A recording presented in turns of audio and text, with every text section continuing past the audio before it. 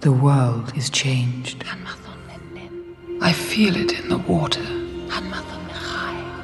I feel it in the earth. I smell it in the air.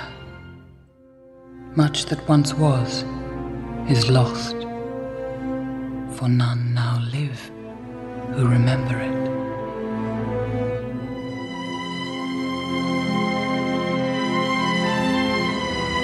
Welcome back, my lords and ladies, to the Cast Beyond the Wall. We are normally your guides to all things Westerosi, but today we are flying on the wings of the eagles to Middle-earth to provide you a review, analysis, and fan v fan debate covering episodes 1 through 7. Not quite the finale, a pre-season 1 finale lead-up.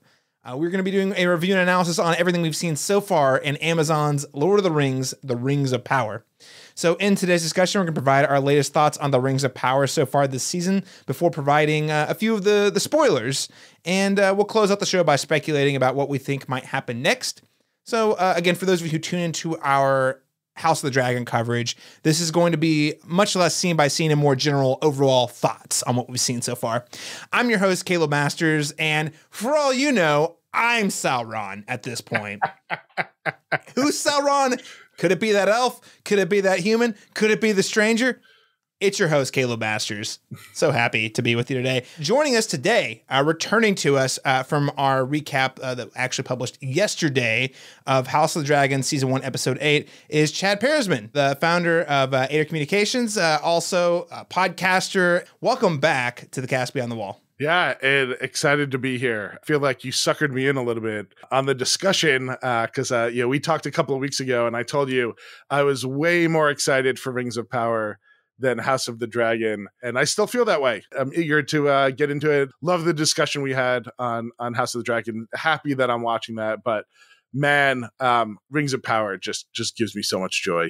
That is great to hear. This is the counterbalance that we needed because listeners who tuned into our discussion over season episodes 1 and 2 will know that the other panelists at the time, the Daniel Stoll and Daniel Bokemper, were also not huge fans of the show. I was coming down weirdly the warmest on it, but I wasn't overly enthusiastic. So Chad, you were just what the doctors ordered. I need someone who's loving everything about the show to talk with me about what we've seen so far. And I will say, I mean, we've had some ups and downs this season, but there's been some really incredible stuff, along with a lot of not so incredible stuff, in my opinion. Lastly, Chad, thank you for doing a doubleheader recording. This is a true gift. I never want to sucker someone as knowledgeable as you in anything, but also I do appreciate you being willing to record 2 podcasts in one night. No, I'm excited to be here, and love all things Tolkien. Excited to chat a little bit about this, going into the finale this week. Wish we had 2 more episodes like Game of Thrones, but I will take what we got and go back and likely rewatch, after this is all said and done, do a full rewatch of this season. Now, listeners, we're going to get into our thoughts on episodes 1 through 7 here in just one moment, but I just want to quickly remind you that if you want to keep up with more of our Westerosi discussions, we have new episodes covering House of the Dragon that publish on Wednesdays. And you can also track our posts on our social media channels, including our Twitter at @cast_beyond_GOT. You can also find all of our posts on Facebook at facebook.com/Cast Beyond the Wall. And lastly, whether you like House of the Dragon or Rings of Power, or just hearing us talk about it, help us get discovered by more lords and ladies of the realm by heading over to Spotify and Apple and leaving us a rating, or if you're on Apple Podcasts, leaving us a review as well. This is the sort of magic energy. Strangers bring trees to life, and listeners bring RSS feeds and podcasts to life. And lastly, we are not going to be spoiling any future events of The Rings of Power beyond what has been aired in episodes 1 through 7.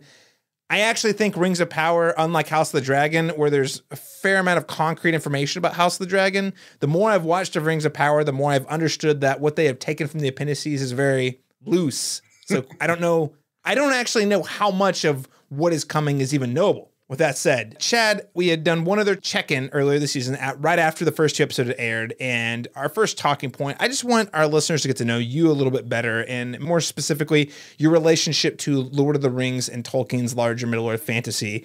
It sounds like this season has brought you lots of joy, so I imagine you like Lord of the Rings, but could you elaborate here for us? What exactly is your relationship with Lord of the Rings? Yeah, I think I'm in like that perfect sweet spot. I mean, I've read The Hobbit, I've read the Lord of the Rings books, I've read them both more than once. I loved seeing the original trilogy in the theater. I saw all the Hobbit movies in the theater. I also was one of those people. This is the first time I had done it, but when Return of the King dropped, they actually did an all-day marathon where they showed in the theater the extended editions of Fellowship and Towers, and then this was still at the time where like the night it was on like I guess it would have been Thursday. They couldn't show it till midnight. They like that rule was still hard and fast.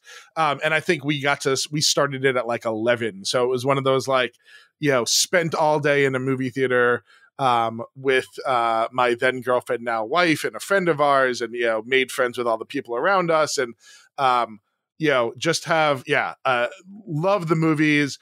I won't say every year, but most years I will do some type of original trilogy rewatch around the holiday season, because that's when the movies drop. So I have seen those.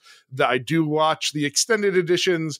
It is so much easier now that they are just streaming on HBO Max. Although, again, I do own the full Blu-ray box set of everything with all of the hundreds of hours of extras and things like that. So love the books, love those films. I also think the Hobbit films are play a part. I don't hate them like a lot of folks do. There's a lot to enjoy there. I think, but I am not, I go so far as like, I have a deep love and a fandom of it, but I don't go down into the like, where I've taken college classes or, have read the Silmarillion and all of the additional stuff. I might deep dive into a Wikipedia entry or a fandom entry or something like that, down into some of there, but I cannot name all the Valar. I cannot, I don't know all of the additional histories.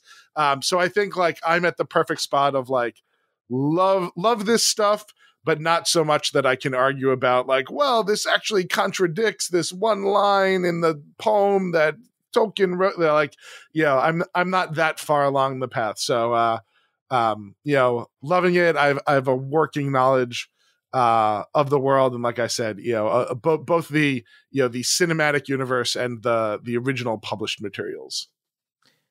So what I'm hearing is we're going to do the rest of this podcast in Elvish, right? Black tongue. Actually, we're gonna translate it all to what they speak in what was the Southlands, and in now is Mordor. Now is known as Mordor. Yes. Oh, great. Oh man, well, that was a great segue. Chad, thanks so much for sharing a little bit about your love and enthusiasm of Lord of the Rings.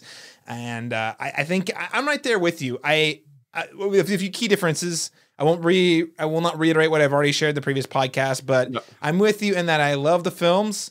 I actually don't hate the Hobbit films as much as most people, though they definitely have their problems.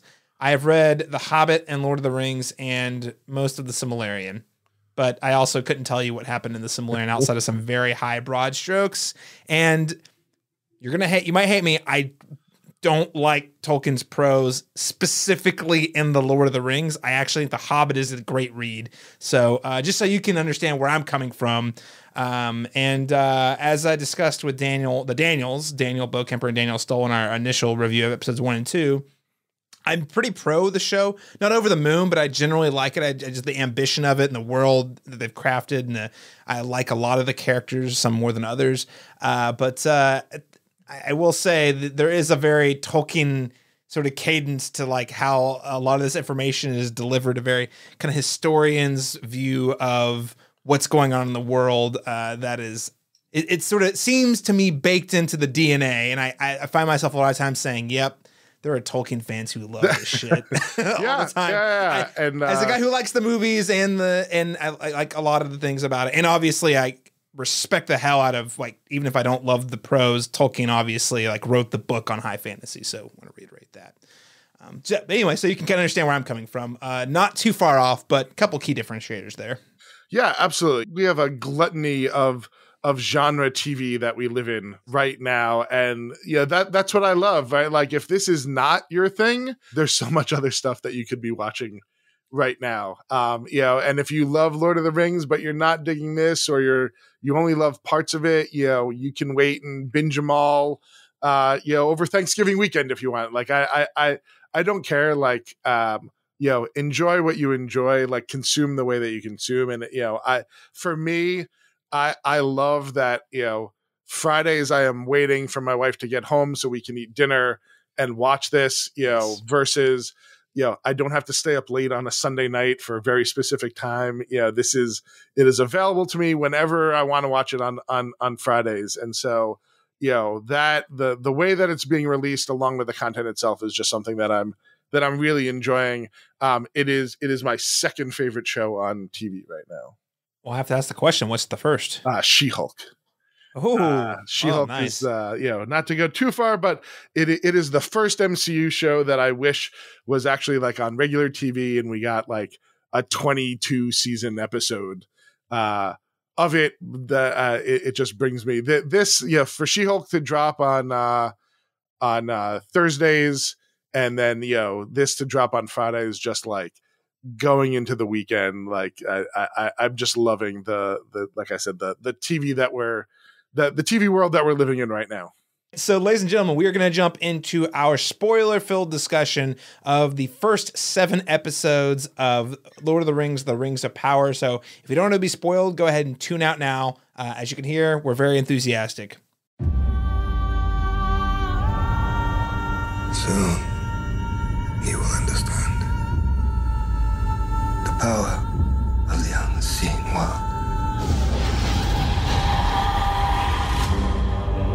Evil does not sleep. It waits. There's far more at stake here than just our lives. Fight with me. For all Middle-earth. You've lost, but shall return. What are you? I am no god. At least, not yet. You will be known at last for who you truly are. For you are Lord Sauron. If Sauron has returned, And the Southlands are in grave danger. the Southlands are but the beginning. So, according to IMDb, for those of you who are not familiar with the show, somehow, the official synopsis for Lord of the Rings of Power reads, epic drama set thousands of years before the events of J.R.R. Tolkien's The Hobbit and Lord of the Rings follows an ensemble cast of characters both familiar and new as they confront the long-feared re-emergence of evil to Middle-earth. So, Chad, with all that said, what have you thought about the first 7 episodes of the show going into the finale? What have you liked? What have you not liked? What has been your overall just general thoughts on the experience of watching so far? Yeah, again, love it. I love the brightness of it. I love that we are actually visiting so many different places. Some, that we are familiar with from the movies, some brand new, like Numenor. We're getting to see a bunch of these things, that we've never seen before. We get to actually visit Khazad-dûm at, kind of its height of dwarven smithdom. I think, some of the portrayals, the bromance between Elrond and Durin is just fantastic to watch. It's one of my favorite things to see how that has played out. So I'm generally loving it. The pace, I agree, is a little weird. Sometimes we don't visit everybody. Sometimes it feels like we're shoehorning. I wish that the storylines were a little bit more evenly spread out, especially in those middle episodes. I feel like episodes 6 and 7 have really kind of, kick things off. Obviously, we're kind of hurtling towards this finale.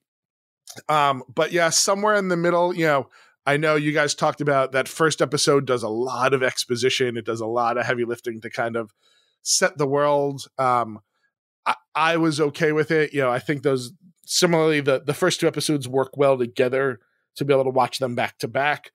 And then, I think there's enough to love in each of the next episodes to kind of keep you going, especially, in kind of 3, 4, and 5 before we really get going. What I thought was in episode 6. So I'm going to just, I won't reiterate to me thoughts that I articulated in the first 2 episodes, but I will say just today, and I don't often cite business leadership podcasts on my pop culture podcasts, but I was listening to Brene Brown's podcast, and she recently had an episode where she had both Adam Grant and Simon Sinek on her podcast at the same time, which was kind of a wild combo. But I want to say Simon Sinek at one point said, we just need to talk about how we have completely opposing feelings at the same time more often. And let me just preface it by saying this. On one hand, I'm with you. Having a show readily available on either Friday night or Saturday morning has been the best thing. Either we watch it on Friday night, we cook dinner, we order in, we watch the show on Friday night, knowing it's there, it's of a cinematic quality, or maybe we wake up on Saturday morning and do a coffee and breakfast. Either way, it's an amazing experience. On the other hand, the more I watch this show, the more I am convinced it actually would be better to binge, because week to week, I sometimes don't feel like a lot happens. And the other thing that is becoming much more clear to me now that we're 7 episodes in is that I don't know that this is going to feel like a season 1, season 2, season 3, season 4 show. I feel like this is going to feel like one really, really big show that happens to be released in 8 to 10 episodes a season. But so far, I'm very curious about how this next episode is going to end, because so far it seems to be lending itself to, this is not 5 chapters of one book. This is just the first 20 pages of a 100-page book, that sort of thing. In that I don't feel like the Hardfoot's plotline has advanced at all since I talked about it last. I mean, yeah, they've moved around, and that's about it. I don't even feel necessarily like the Khazad-dûm storyline has advanced that much. Now, that said, I do really like that story, so I want to make that very clear. But the pacing that you acknowledged, it's a frustration to me on the week to week, but I think, when it's all done, I actually do think this would be worth watching all 8 episodes back to back or whenever I feel like it, because it flows more like one really big story versus like more, House of the Dragon or even Game of Thrones to a certain lesser degree. It's episodic in that your episode has a beginning, middle, and end. And even though it is telling a larger story, you kind of can walk away saying, oh, this was what happened in this episode. In my mind, even though I watch it like weekly TV, it all blurs together. Yeah, and I don't disagree. I would put it somewhere in the middle of that scale. Again, I think you've got a show like She-Hulk. I would also agree putting Game of Thrones, in there, especially with the time jumps. It is very clearly this is an episode. Part of that, right, is also that they're bringing in different directors. I'm not exactly sure how they shot. I don't believe that they shot Rings of Power with like multiple directors for each episode, or a director per episode. But I'm not totally sure on that. Versus a show like Andor, to me, feels to me like they should be releasing 3 episodes at once, because each of those is like a chat. Because where they stop each episode makes no sense. I agree with you. I think Lord of the Rings, I think it does have a little bit of a sense of an episodic feel, not as much as some, but I do feel like, particularly again, the last couple of episodes, especially like episode 6, it ends with the explosion of Mount Doom. Like that to me feels like the end of an episode. It sets up the or is that how many episodes? No, that's episode 7, right? So episode 6 is when so the volcano erupts at the end of episode 6. Okay, yes, at the episode. So that feels like an ending to me. It leads into what we see in episode 7. I agree. The Harfoots are kind of the conduit for the Strangers storyline, and I feel like you agree there. I wish we would have gotten to what happened at episode 7, which is that kind of them going off on their own exploration. It feels very Bilbo in the Hobbit kind of thing. I wish, yes, that there was some way to get that back on episode 4 or something like that. Like, so we could have gotten a little bit more there. That said, I love the songs that they're singing. I love the little references to what the juicy sweet that we got this last 2 episodes ago. So there's a lot to love about the Harfoots. Their storyline is not one of them. Well, and then I guess my bigger thing is I feel that way about a lot of the storylines. Now the Harfoots is probably the worst offender in terms of like, wow, I literally feel like nothing's happened. Galadriel's storyline, I actually feel like has advanced quite a bit this season. A lot has happened with that one. Even if the Numenor stuff felt like it kind of dragged a little bit while we were there, I didn't care because it was so beautiful and it was so cool to see the city so lively and the bombastic sequence in which they sailed off. I was like, wow, this feels like a season finale, but it's only episode 4. I love that. I love that stuff. Like I felt like the pacing was really lacking. They made up for in production value, and I just enjoyed the world. How about you? It is gorgeous to look at. I mean, that's look, we know this was expensive. Like you can see the money, and it looks realistic. There's no, to me, they're not hiding anything. The orcs or the Uruks, if we're going to be sensitive to what they want to be called, we're back to practical effects. We're back to like it just like it oozes money, and I understand like that might turn off people, but like it is gorgeous to look at. It is brilliantly well lit. It is it is fun, and just overall, again, compared to some other things on TV. I think I just like my villains villainy, and I like that. Yes, we're waiting to find out what the deal is with Sauron, but with J.R.R, I like having an evil character to look at. Like I like having an antagonist. I like knowing where we're going with that. Yes, there is some stuff that is waiting to be found out, but I'm not. I'm not there wondering if Galadriel is gonna turn face and all of a sudden spring a dagger on someone like I am in maybe some other TV shows. Again, I am of two minds. And this is why I love that we have options. And then again, we are in this embarrassment of riches. I love the complexity of characters that we get in other shows. Watching Better Call Saul came out earlier this year, Game of Thrones and House of the Dragon. A lot of moral ambiguity, even though House of the Dragon, which listeners, you can go check out that conversation. I feel like the show is positioning a certain character as the protagonist much more than some of the other characters. I still feel like there's a lot of complexity in terms of like, oh, who's good, who's evil, who am I rooting for? That said, when it comes to Middle-earth, it's cool. Let the bad guys just be evil. It's all right. Yep. And I do think that they are more so than maybe the films even, through the character Halbrand, really sort of trying to explore the ambiguity, I would say, like in terms of like he is supposed to be this the king of the Southlands. And, I mean, we'll get to some theories in a bit. Some people even think he's Sauron, but I at least at this point, it just seems like he's a guy who I'm not sure is a good guy, but they keep propping him up like he's the hero. And I find that really interesting too. So like what happens when this guy's got the title you need and the bloodline you need, but then he's actually not that great of a guy, but you need Galadriel needs him as a sort of political tool in order for her to advance her agenda. We've got our mustache twirling orc-ish villains that are very simple, very clean cut, but we also have a couple of characters in there where you're like, this is still questionable. I think we even actually get that with our villains, right? With J.R.R is very much right the father of the orcs, right? He like cares for them. I mean, ultimately, his plan to block out the sun is so that they are not hurt. That they can be out during the daylight, right? So they actually are like, look, they're killing a lot of people. Like they're certainly dastardly. Like, if we're to take him at his word, like he believes he actually did the world a favor and killed Sauron.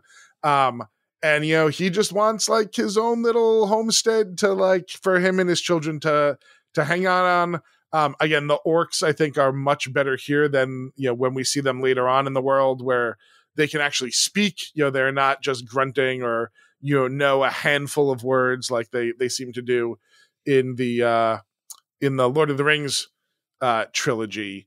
And so, I think we get a little bit of that, but we still know at the end of the day, like, look, Adar and the orcs are corrupted. They are playing a role that Sauron has set for them, and they are part of, evil, capital E, evil.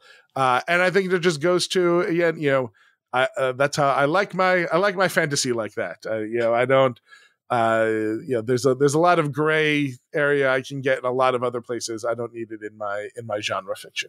All right, fair enough.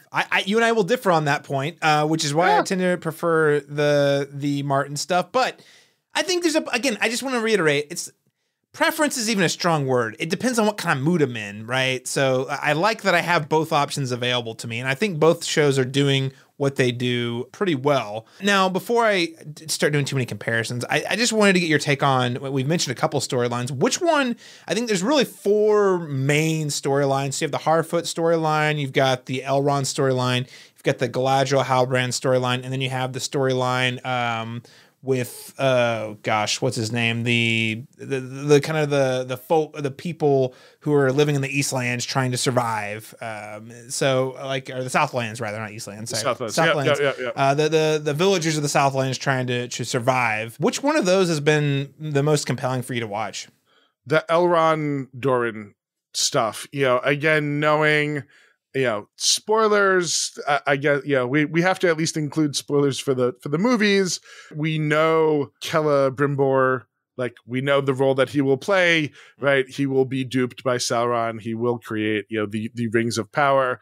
Clearly, Elrond has a role to play in that. But this combined where, like, Elrond and Durin, I feel like, are the most earnest, right? When Durin has to lie to Elrond, who now he considers a brother, like, it pains him, right? Elrond was willing to live up to his oath that he made to Durin on the rocks of Khazad-dûm. He stood up to the High King of the Elves, to hold up that elf. So, like, these are, again, like, they are charismatic, but they are also, like, they have very clear morals, and, like, they are doing what they believe truly in their heart is, like, the best, not just for themselves, but, like, for the world at large. Even Galadriel, who I love her storyline, she feels a little bit, maybe corrupted is too strong of a word, right? But, like, her motivation is still unclear. She is not, she's doing this because of an oath she swore to her brother, and how much of that is now just driven by vengeance more than actually doing what she believes is the right thing to do. I am completely with you on the storyline. I really like the Durin the Fourth and Elrond storyline, and it's again it's consistently been my favorite stuff to watch throughout the season. But this episode 7, I actually have quite a bit of frustrations with the most recent. Episode 6, incredible. Episode 7, but for me, with the Elrond Durin. No. The Elrond Durin storyline. That's the saving, for me. The saving grace of episode 7 is the Elrond Durin storyline, because the way that Durin sticks up to his father, Durin the Third, he says, "I'm more of a brother to Elrond than my own flesh and blood." I was moved. He knows he's going to lose, but he does it anyway because he believes in that relationship and that bond so deeply. And again, the performances, I think, from those two actors are tremendous.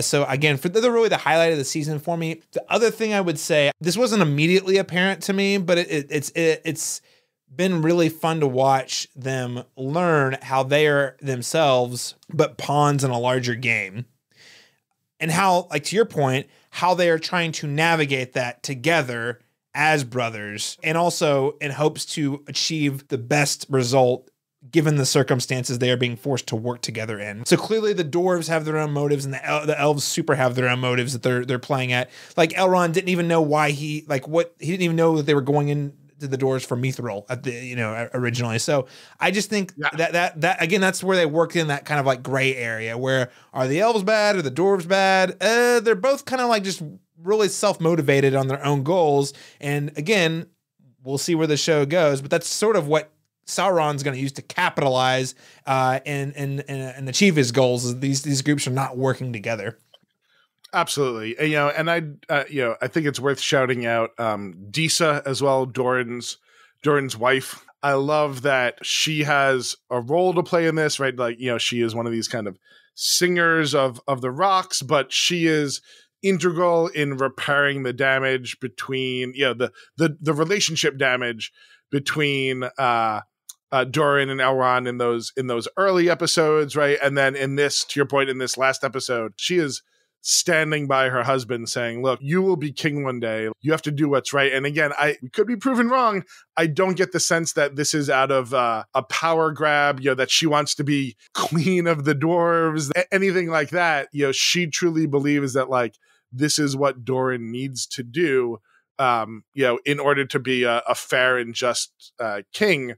And basically says, look, your father's out of touch. It's interesting to watch. We see a lot of these old, and again, races that live, theoretically for hundreds of years, but there's a lot of old bad blood, whether it's between the dwarves and the elves, between the elves and the Numenorians. There's a lot of kind of historical hate there, and even between the elves and the men of the Southlands, they feel like they haven't been trusted because of things that their ancestors did. I'm fine with that conflict there. I don't necessarily need it in some of these other places. I think that's fair, and I think I will just throw this out there. My biggest criticism of the show so far is episode 7. Here's how I mean. I was middle of the road to positive on the first 5 episodes. I thought episode 6 was tremendous. Big battle. Yeah. Some of these storylines converge. I'm not like here to say I was right, but I don't know about you. I actually had sort of predicted the Southlands are going to become Mordor with the tunneling system and stuff. I didn't know that was exactly what their scheme was, to get the water to filter down into the lava and make the eruption. But I was like, yeah, they'd alluded to the fact they were trying to blot out the sunlight, and I was like, oh, okay, so this is going to be Mordor, is essentially. So it wasn't to say, I figured it out, but it was mostly like seeing how they did it, my mind was kind of blown. I was really impressed with how they executed on that, and I thought it was a great way to fulfill that whole storyline that was honestly my number 2 weakest behind the heart, right? Just barely above the Heartfoot. So it really paid off in some meaningful ways. And again, to see the storyline with Galadriel and the Numenorians showing up, again, I was like, okay, I sat through this for 5 episodes. It's worth it. And had this tremendous payoff. And volcano erupts. And I'm like, holy cow, cataclysmic event. Yeah. And I will add, I think that all of those, the conversations and the exchanges, right, that Ador has with Halbrand and Galadriel, I think also goes a long way to kind of shore up that storyline. Yes. Yeah, I don't know. Tremendous. Great scenes. Like some of the best scenes in the show. And then episode 7 happens. I'm sitting here thinking, wow, cataclysmic. And my understanding is a lot of the characters in this storyline, obviously, of your main players, like you have Isildur, Elendil, there's these people who we know aren't going to die. But there's a fair number of characters here that are like not based on real characters from the appendices even. So I was like, oh man, they're going to kill a lot of people that we've invested time off, and it's going to be really sad. And I know it's not Game of Thrones. It doesn't need to be, but just like the idea that this like fundamental universe changing thing happens, and then one dude we might have spent 5 minutes of total screen time with dies, and that's supposed to be the big loss. I'm like, okay, well, now I just don't know if I can like take it seriously the next time they say something bad's gonna happen. It doesn't ruin the show for me, because I still think the way that even the way you've laid it out, kind of like where we're going with these sort of races at odds with each other, and that's sort of what is motivating the craft of the Rings of Power, is not them working together, it is them working together to achieve their own goals and eventually work against each other. Like that's so cool. I love it. But the episode 7, again, Durin and Elrond removing that from the table was a big letdown for me. What did you think of that last episode? I don't think I was as hard on it. I do agree. I thought we were going to see, again, this is one of those things where like, we know Isildur's not going to die. We know that his horse is going to go find him the same way that Strider's horse, kind of brought him, rescued him in Two Towers. So there's some parallels there, obviously, because he is his kin, right? He's of his line. So somewhat I appreciate that. I agree. There were lots of other deaths, clearly, just not characters that we knew the names of or cared about. I think blinding the queen, Muriel, has an effect, and the reveal of that, of like, I can't wait till the smoke clears, and it's like, oh, we've been out of the smoke for a mile now. I thought that was actually a really interesting reveal. I think there's some interesting ways that can play out, right? But she's one of the few people that's touched the Palantir. And so, and I think, right, that certainly in like Greek mythology and things like that, right, there's the idea of like people that don't have actual vision, but still have, some type of sight. So, will be interesting to see if she can still see the future, even though she can't see the present, in some way. So I'm not as hard about it. I actually thought this was the most interesting Harfoot, we get. And again, I love that, like this is a world that has magic and uses magic, right? And again, like, even though we don't know the rules around it, and like we don't know what the stranger is yet or who he is, but the fact that like he can make those apples grow the next day, and then we get these cultists who are able to both consume and create fire, like that, like I want to see more of that. But like I love the fact that like that is the one storyline that we're getting actual magic from. I guess the mithril and being able to kind of save that leaf, and whether or not it can actually, what it can do to save the elves is to be seen. But like that's the one where we're getting, it's a world that we know that has magic, and that's the one storyline that is using it. So I wasn't as hard. I think you're right. I think 6 has been the top, but I don't think 7 nearly falls to like what some of those other episodes, it's not my least favorite. I think that's fair. I think in my rage, I had forgotten about the very cool reveals in the Harfoot storyline that I'm expecting, hopefully getting some meaningful payoff in the next episode. Well, Chad, we're running out of time here, but I do have to ask, of course, whenever we're doing reviews, I do like to rate film or television on a score of A to F, like you would in school. So A, B, C, D, skip E for some reason, F. Pluses and minuses are allowed. How would you rate the Rings of Power so far this season? I'm a fan. I'm all in on this. I'm giving it an A-. Overall, and part of that is I'm betting on the payoff of the season finale here, and knowing, right, like how much more of this show and this storyline is to come. But I'm loving it.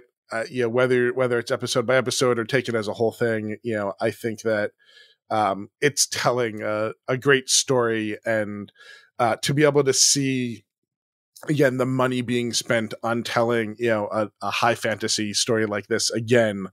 I never thought after the Lord of the Rings trilogy, I didn't think we would ever see something, with that much care and that much love as I think we're seeing right now. So I'm excited for it, and I hope it opens up, the doors for. There's been a lot of other fantasy shows on TV and particularly streaming, but none, I think, crafted as well as this. And so, I'm hoping that, this really does kind of open the doors to some other stuff. What are you giving it? Like C+? No. I'll stick with a B. I think I gave it a B last time. I'm gonna stick with a B. Had we only reviewed episodes 1 through 6, I would have gone from, I think I gave a B for episodes 1 and 2 to an A. But see, I'm dropping it back down to a B. And here's the thing. I think on the macro level, I am so invested in what this show is doing. Like, not to beat a dead horse, but like the high level story, which is sort of like how these rings are being crafted, why they're being crafted, I think is just so compelling and so interesting. And it gives us another avenue in which to explore Middle Earth, which I do think is a really, really lived in, beautiful world. And like you said, to have this sort of a budget is just unfathomable. It's almost unbelievable that a show like this that costs this much money exists. It is lightning in a bottle, I would say. I think my problems lie mostly with the writing on an episode by episode. There's certain stories that I'm less invested in and certain characters I'm less invested in. Maybe when it's all done, assuming they get all 5 seasons out the door, I hope they do, because I'm really just curious. Maybe it'll all fit together a lot better than it has so far. I just am having a hard time imagining a final episode that ties it together. And I said, yes, that's a complete season of TV. Doesn't this have to end with the death of Elendil and Isildur taking, Sauron's hand off? I mean, that like, yeah, that's where it's got to go. That's where it has to go, right? And then that kicks off. I can't see the show ending any other way. And agreed, it's going to take a while to get there, but I don't know, maybe not as long as we think. And I think there's a lot. I agree. There's a lot of world building. There's a lot of stuff that there's a lot of heavy lifting that are being done in these first couple of episodes. And my hope is, now we're off to the races. Especially depending on what happens in this season finale. Yeah. And I'm excited for the season finale. I'll make it clear, even though I feel like I'm positive, middle positive, not over the moon, but also still, I'm looking forward to seeing the last episode. Can't wait to see what they do with it. Well, again, running short on time, but I did want to very quickly, your thoughts. Who is the stranger? Chad, tell me. I'm still holding out hope that he is not Gandalf, that he is in fact one of the other wizards. I would love for them to expand and not just to give them a little bit of right, because again, we know Isildur didn't die underneath that roof collapse. I would love to have another major character, particularly another magic user that actually has some stakes, that maybe gets killed off in the third season, that maybe, could actually be harmed. So I will be fine if it turns out that he is Gandalf. I'll be fine if he turns out that he's Sauron. But I'm really hoping that he is one of the other wizards that the books, one of the blue wizards, right, that goes off and we don't actually know, and they get to write a new story with. Who do you think the stranger is? Well, he's definitely a wizard. I lean towards Gandalf for the fan servicey part. I will say, and again, we'll see how this last episode goes. As a fan of Lost and many mystery box shows, I do have an affinity for them. This is not, high fantasy is not a place I like my mystery box to live. And I will say at this point, I'm just like, all right, just freaking tell us who he is. Like, it's like, I feel like I would actually appreciate the character more and in what he's doing if I knew who it was. I think it's probably Gandalf. Maybe Saruman could be interesting. Yeah, the cultist wearing white is the one thing that makes me think it could be Saruman, because again, what the version of Saruman that we know is he is Saruman the White. Mm-hmm. So I agree. It could be him. I would actually be okay with that as well if it turns out that he is someone that we know will eventually be corrupted, but is not initially evil at the outset. Yes, I would love to be. See, that's the thing with the mystery box is I feel like the internet has thrown out every imaginable option. So I'm just like, and I just want to be surprised because we've invested in this long. I want to be surprised, but I don't know. We'll see. I'm hopeful. Yes, and I thought it was. I've seen a couple of memes and things out there that Sauron is the new Mephisto. Yeah. And it's like, hey, everyone is Sauron. Yes. I am hoping.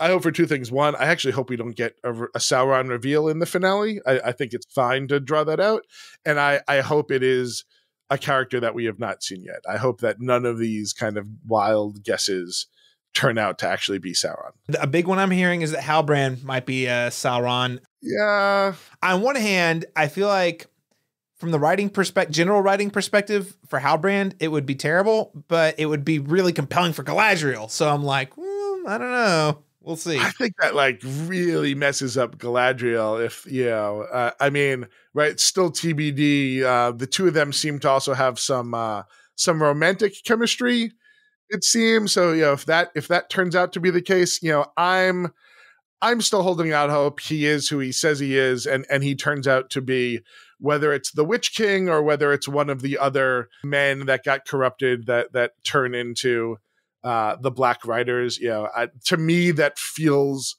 like a more compelling story. That again, he is a man that is fighting whatever demons are still to be revealed about what happened during the last war, or at some point, and that ultimately, right, he is he is corruptible. Men are corruptible is a big storyline throughout Tolkien. Corruptible but redeemable, and so I'm hoping that turns out to be the case. That Halbrand truly does want to do good, but ultimately is potentially corrupted by the power of the One Ring. Well said, Chad. I tend to agree. I think the slow build of revealing that this is just a storyline sort of outlining the slow moral decay and potential redemption to be more interesting than just the potential more fan servicey approach. One fan service thing that I think that I would love to see them do and actually have the balls to do this. I would love to get your take on this. Do we get Tom Bombadil at some point in a world where you're going to spend $3 billion and travel all over the map? Do we at least get a Tom Bombadil appearance? All right, so let me just throw this out there. I kind of want Tom Bombadil to show up, not because I actually want him to show up, but because then we can finally silence the "Where's Tom Bombadil? Why wasn't he in the movies?" conversation. Be like, listen, you want your Tom Bombadil? Here he is. Give him a really good 1 episode arc, beginning, middle, end, on 1 episode. Wrap it up. It somehow forwards our character development on their journeys. Let's do it. One just really trippy episode. The Harfoots stumble onto him. We realize that they are what will become the Shire. I agree. I'm with you. Like I really hope that's the one fan servicey thing that I do hope we get before this all wraps up. I mean, we did get Halbrand, so I mean, I feel like anything's possible. Yes. Obviously, he is more critical to the forging of the rings, but a fan favorite character from the histories they brought back for the story. So, absolutely. All right. Well, we are out of time today. Chad, thanks again for hopping in to talk with us about your impressions of the Rings of Power, episodes 1 through 7, leading into the finale, which if you're listening to this the day it drops, finale should be airing tomorrow on Friday. And Chad, thanks also for being a voice of positivity, because that last episode took a more negative turn than I expected. Happy to be here. Just like when I was on with the Thor episode, I am not nearly as critical. The stuff I enjoy, I absolutely love. So, the next time you need a little positivity, would love to come back and enter one of the worlds of your podcasts and let you know how much I'm loving something. Awesome. Well, you always have a welcome seat at the table, so I appreciate it. Awesome. Thanks so much, man. Of course. And listeners, again, just a quick reminder, if you enjoyed this conversation, please make sure to rate and review the podcast on Spotify or Apple Podcasts, or hit us up on social media on the Cast Beyond the Wall on Twitter at cast_beyond_GOT, or on Facebook at facebook.com/Cast Beyond the Wall, or send us an email with your thoughts on the Rings of Power episodes 1 through 7, or even the finale, to castbeyondthewall@live.com. Chad, thank you so much for taking time out of your Monday night. Where can people keep up with you and your work online? I'm C. Parisman everywhere, Twitter, Instagram. I'm pretty easy to find. Thanks so much for tuning into our Rings of Power check-in at episode 7 of the show. We'll catch you again next time.